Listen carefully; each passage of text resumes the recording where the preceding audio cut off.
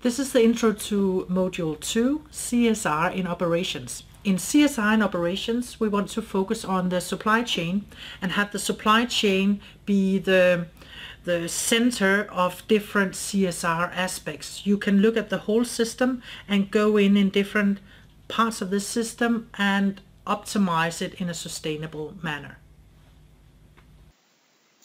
In Lecture 2.1, we'll explain the supply chain. The supply chain is the area that has the biggest direct impact on sustainability, since all the things we make and the way we make them affect our natural and social resources. You should, from this lecture, you should get an understanding of the elements in a classical supply chain and some of the components that can be worked with and improved when considering sustainability and implementing of CSR standards.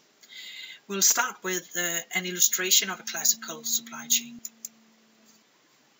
Just before illustrating the supply chain, I would like to point you to Chapter 12 in the Sustainable MBA. This chapter supports the operations and supply chain issues. Again, it's not necessary that you read it. You can follow the lecture without, but it will also give you more depth if you do choose to read it. All right, here I'm going to illustrate the supply chain. A very classical, simple way of illustrating the whole system. We have our company. This is our starting point. Company. We see everything from this perspective. For the company to be able to do what they do, they need suppliers. And this can be all kind of suppliers. They feed different things into this system or into our company. Part of suppliers is raw material. Everything comes from a beginning somewhere, from the earth, from farmers making crops or whatever. They deliver in to either suppliers that does things, and in some cases, depending on what our company is doing, also directly to our company. In the other end of the system, we need things to be distributed out. And we have a range of distributors, and they can be in different layers out here. Of course, this goes for all physical products. We need to move our product out. And from distribution, we need it to finally be with our end consumer. The end consumer can be people, ordinary people like you and me buying our different things every day. It can be other companies as well. All depends what we do. The point is it's end consumers. So this is the very basic system we are operating in. This system creates different things come out of it apart from what we produce. We have the whole system produces waste. There's different levels of waste coming from the whole system. It also, the whole system takes energy coming in, and that's also the whole system. There are all kinds of resources going into the system as well out here as natural resources, but also human resources, etc. Needless to say, the whole thing is being transported through the system as well. From a CSR perspective or from a sustainability perspective, we can look at this whole system and we can start to do different things that makes it more sustainable or makes it more, I would claim, a better system. So we can start looking at the materials we put into the system.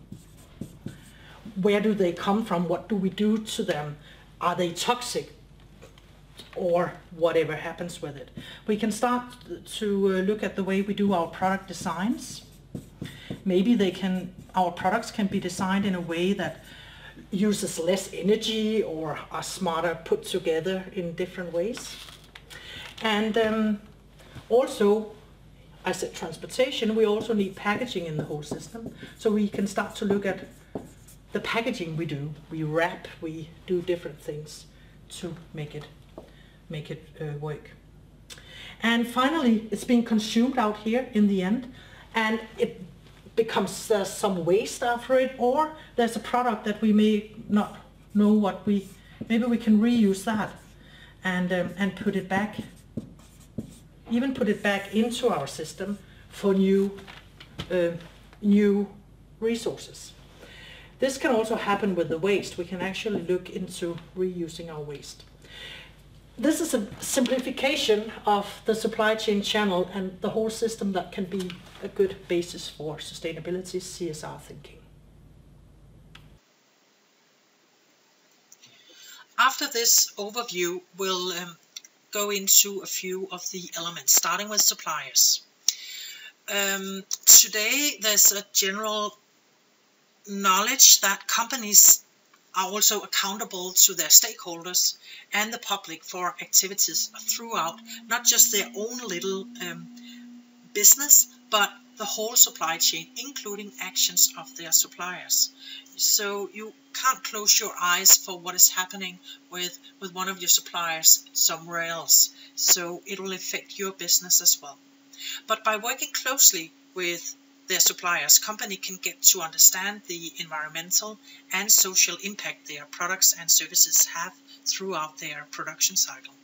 So based on this, and by working together, they can, you as a company can also explore how to create better products. Here are some aspects to consider. Work with responsible suppliers. Make demands to your suppliers, existing suppliers or new suppliers. Integrate CSR criteria into the supplier contracts. Create a policy for improving triple bottom line performance of your suppliers.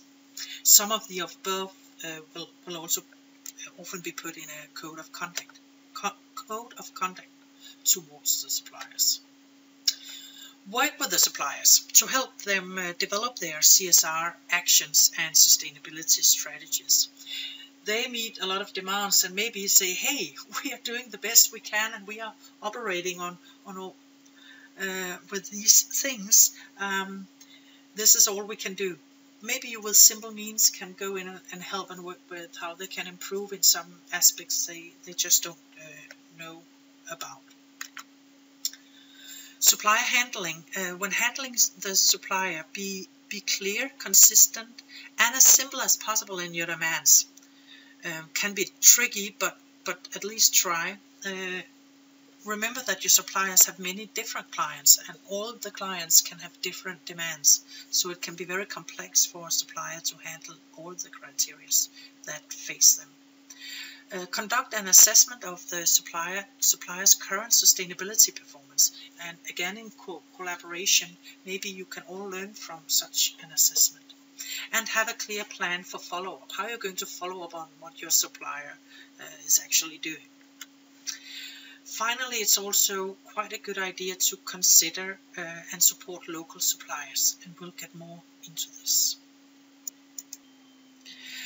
Remember also, this is a very big area, so take it step by step and do not expect to do everything at once. Take it easy. When local suppliers were mentioned, it also has to do with transportation. One thing is that your supplier is close to you, so you can be in maybe an easier contact, you can visit them more often, etc. But also transportation-wise. Transportation is a very resource-heavy business, and part of the business. It's a lot of energy goes into this part of our businesses. So it's worth optimizing the company's transportation. Both, and there's two ways, more or less, minimize your transportation need, but also improve the transportation needed. So this can mean local sourcing, but also when we talk about improve the transportation needed, it's in terms of energy reduction and what we need to transport, but a lot of focus on energy reduction. Next aspect is resources. No resource are endless, and eventually they will run out. Of course, our Earth regenerates resources, but if we just consume more and more, the Earth can't provide it. And actually it is the situation today that our planet cannot regenerate all the resources we take out.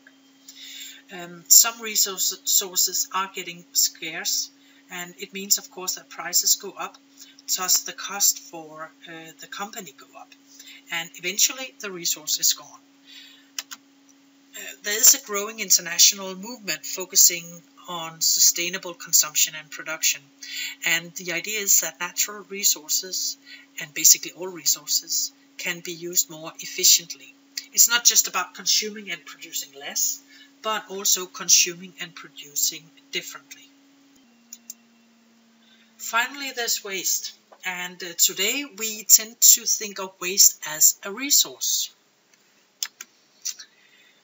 Changing the way we understand waste can benefit and create a lot of value. In rethinking waste management, companies should first identify what the waste streams are in their supply chain and how much waste is being generated throughout the life cycle and supply chain, all the way from raw material to packaging.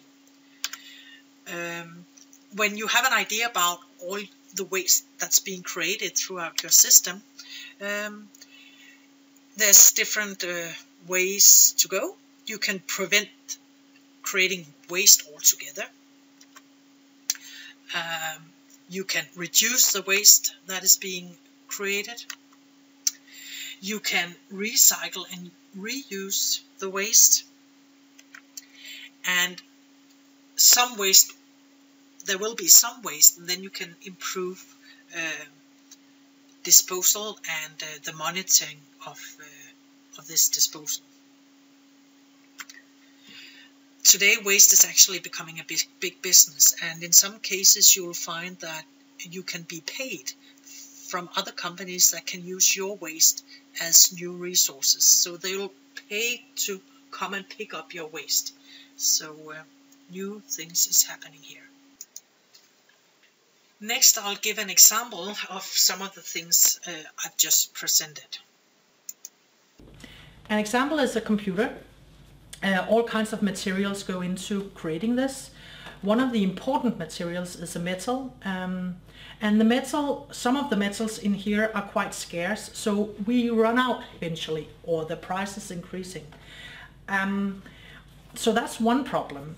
Another issue is at a certain point in time I'm going to change this computer to another computer, a new device, and then what happens to it? Will I throw it out on a waste dump? Or could we think smart and reuse this computer, take it apart and use the different materials, the scarce metal, to create new computers? With this computer example, we end this lecture. We stay within the supply chain operation area in the next lecture.